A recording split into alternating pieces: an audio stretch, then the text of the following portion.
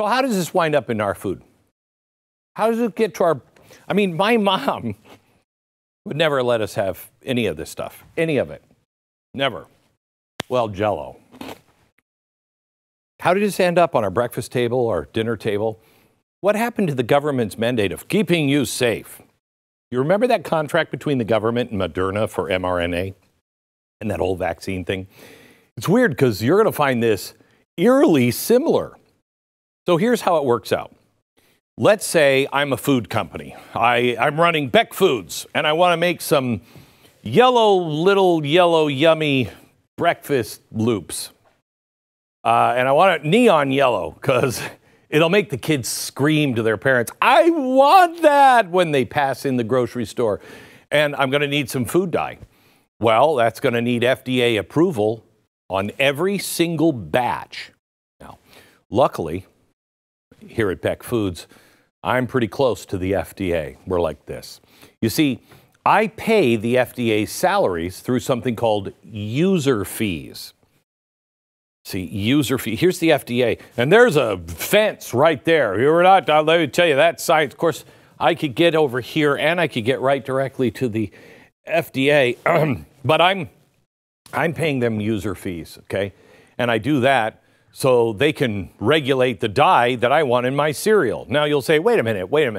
You're paying the manufacturer, the guy. You're paying the watchdogs to watch you? You pay their salaries? Yeah, that's the way it works, you know. Me and the other food manufacturers, we pay about 46% of the FDA budget. I mean, it's mostly Big Pharma who funds the 6,500 jobs at the FDA, but the rest of it's the food company, so we're good. What could possibly go wrong? What are you, a conspiracy theorist? So anyway, I go to the FDA for approval, and they're like, we don't test any of that. So what are you talking about? You have to prove the food is safe. And you're like, oh my gosh.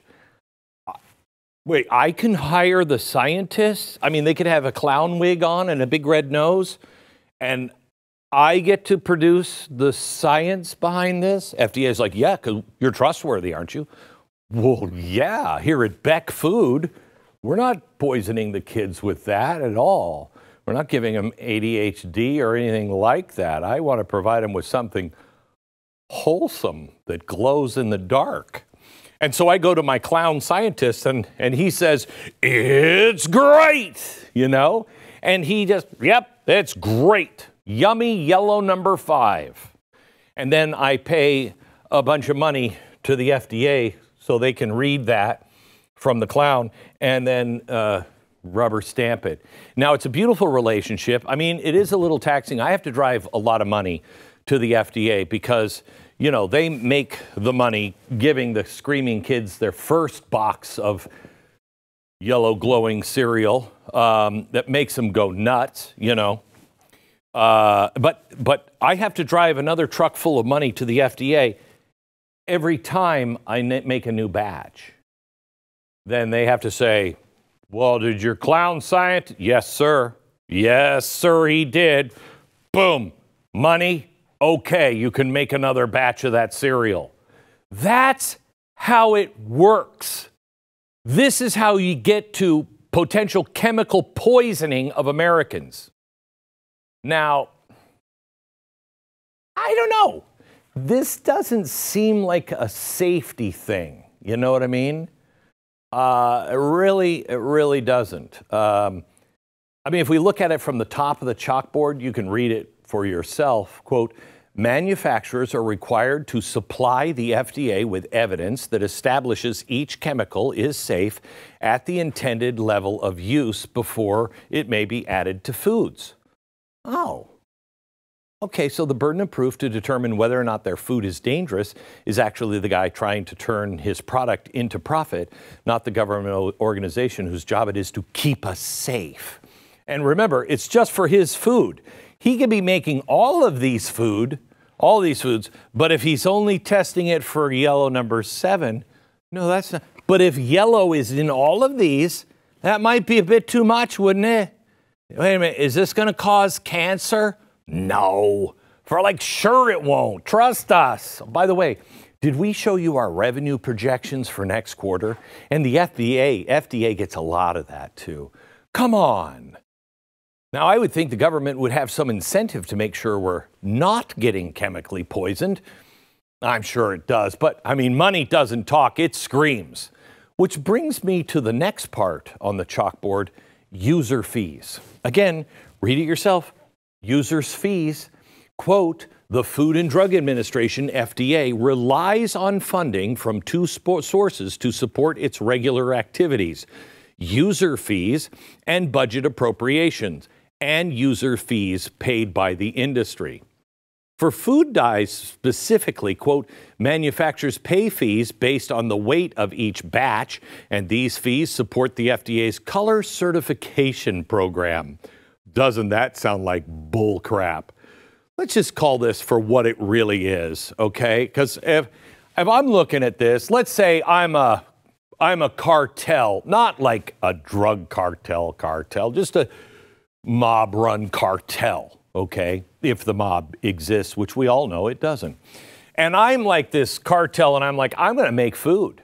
In fact, I'm going to make cocaine for babies food. And I would just mix a little cocaine. Now, I wouldn't mix a lot in there. Just the right amount for cocaine. So if they have this, the babies are safe. Now, not if they're eating it every day, you know, and eating other stuff with cocaine in it. But my food is absolutely safe. So I go to my clown scientist and I'm like, hey, can you write up something that says that cocaine is safe in baby food? And they're like, absolutely. How much money? You give them the money, they come up with a study, and then you give money and the study to the FDA, and the FDA is like, all right, cocaine for babies it is. That's a bribe. That's all this is bribery. The manufacturers who are putting these chemicals into our foods are the ones supplying the totally safe data. Then they pay for fees. And the FDA is like, that's right, I didn't see anything. Cancer, schmancer, I don't know what you're even talking about. That's a lucrative relationship. Strangely, as was the vaccines. In fiscal year 2022, user fees represented $2.9 billion of the FDA's total budget of $6.2 billion. Nearly half of the entire budget from the FDA is coming from big food and big pharma. Now, that sounds a little like a conflict of interest to me, and it doesn't sound like their primary concern is for your health, but more about their bottom line. Curiously enough, there has only been one presidential administration in recent memory who's tried to do anything about any of these additives going into our food supply. I know you know which one, right? Couldn't have been Ray. Donald J. Trump in 2018. The only one. Boy, I wonder why they hate him. I mean, all those companies that just despise him, the people, you know, at the FDA and all of those agencies that just hate Donald Trump. I bet it's because of, ooh, wait a minute. Sorry, it's just so addicting. I bet it's because he's racist. You know what I mean?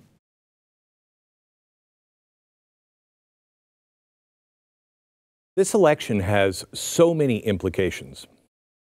I can't remember an election that is more, ooh, hang on. I'm sorry, but it's the flavor. Wait a minute. That was blueberry because it was blue. This one's orange, so it